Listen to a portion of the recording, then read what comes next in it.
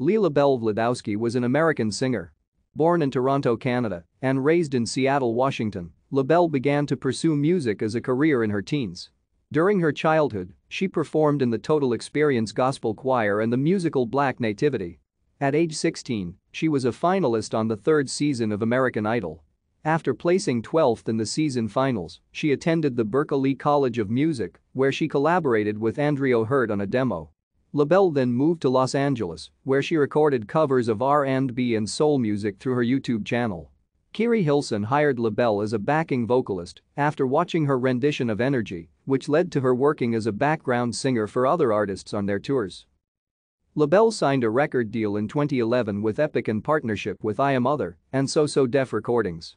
Her sampler album Pharrell Williams and Jermaine Dupri present Leah LaBelle was distributed to record companies and was supported by the single Sexify and the promotional single, What Do We Got to Lose?